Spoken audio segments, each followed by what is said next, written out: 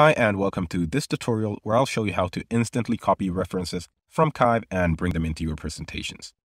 So I have my Kive workspace up, and what I want to do next is bring up a treatment template into which I can place my reference. And I have a beautiful one here named Darkest Night, made by the guys over at Good Treatments, which will fit just perfect.